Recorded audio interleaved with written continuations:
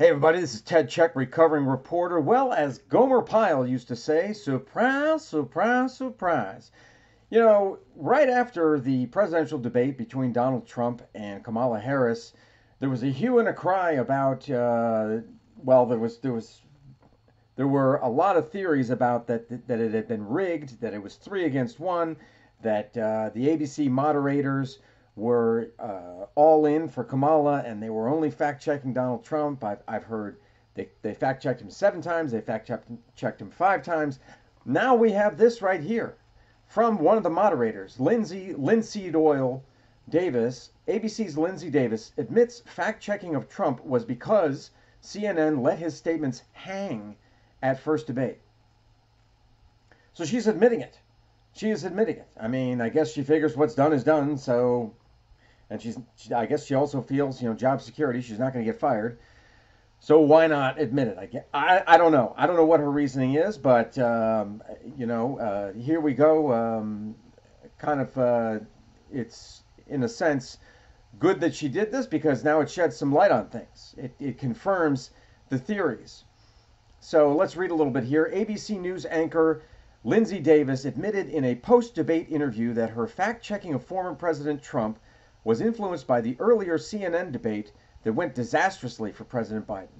In an interview with the Los Angeles Times, Davis said she wanted to address concerns that Trump's statements could be allowed to hang there unchallenged by his opponent or the moderators, as they were when Trump and Biden debated on CNN in June. So they're just describing that a little bit more. The Los Angeles Times gushed over Davis in the profile, calling her a rising star who held Trump's feet to the fire. Ooh. In one viral moment, Davis sternly told Trump that, quote, there is no state in this country where it is legal to kill a baby after it's born, after Trump invoked former Virginia Governor Ralph Northam's remarks in 2019 suggesting a live baby could be killed after being born following a discussion between the physician and the mother. And there were many other fact checkings that went on. So, all right, let's just close this off here. While liberals celebrated the moment, one pro-life group demanded a correction from ABC News, saying Davis's comments were 100% inaccurate. And then since the debate, both Muir and Davis have been slammed by critics for appearing biased towards Vice President Kamala Harris. The debate moderators fact-checked Trump 5 times, and like I said, I've read in other places 7 times, and failed to correct Harris a single time on Tuesday evening. So back to what Linsey Davis is saying. Well, geez, it wasn't fair because in the previous debate on another channel, CNN, his statements were allowed to hang because he wasn't challenged by Biden or the moderators. First of all, that's on Biden. If Biden doesn't want to check his opponent on something that he believes is not true, that's up to Biden. That is not up to anybody else. Okay, that's on Biden to do that. And also, I remember a time when moderators would just moderate. Okay, they wouldn't fact check. Okay, they would just moderate. In other words, they would ask the question and they would give one debater, one opponent time to answer. Then they would give the other one time, and they would enforce the rules, of okay, it's time for you to stop talking, etc. But they wouldn't push back. They wouldn't challenge. That is not their role in all of this as a moderator.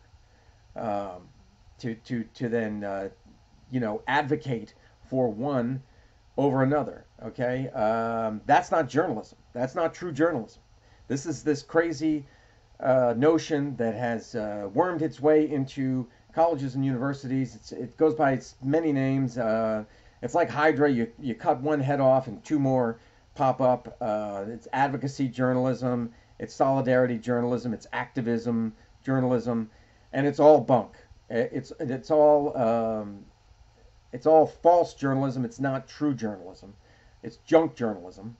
And because true journalism should be objective. So if the moderators wanted to, if the ABC moderators, Muir and Lindseed Oil Davis, if they wanted to fact check, then they should have fact checked equally. They should have fact checked Kamala just as much as they checked Trump. Or how about this? How about don't fact check anybody at all, and then you let the people decide. See, that's another thing. That's something that I talk about in my book. Is the lack of whoop, there it is.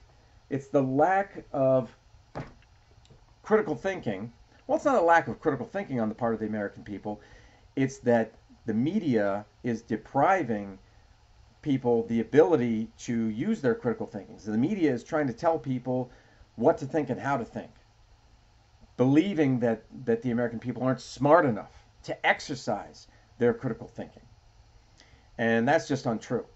The American people are plenty smart and can figure things out on their own. So if a candidate is gonna say something, that might impact them in a negative manner, then let them hang themselves. Okay, let them talk, and then the American people can figure it out for themselves, how they feel, or how they what their opinion is of a particular candidate.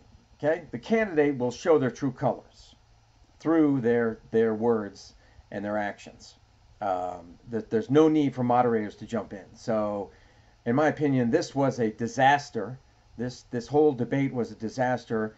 And like I said, you've got one of the moderators admitting it. She is admitting what many had suspected.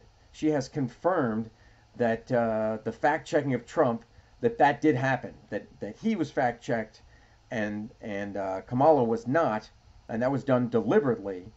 Because of some like vendetta, some kind of get back, revenge, because it didn't happen during the CNN debate, and I guess ABC felt, that they needed to kind of even the score, so to speak. And it ended up just ruining their credibility, their professionalism, their standing within the American landscape of media landscape. And it wouldn't surprise me if they started hemorrhaging viewers and readers. It really wouldn't. Why would somebody want to continue to, spend their time and their money on such a network? It's a disgrace. So there you have it. I thought this was a very interesting piece. This was in the New York Post, by the way, but the original interview was in the LA Times, but as you read here, as I read, the LA Times was, oh my God, she's amazing. Linsey Davis is amazing. Not really. Not really. Not at all, in fact. So anyway, let me know your thoughts, and I will talk to you later.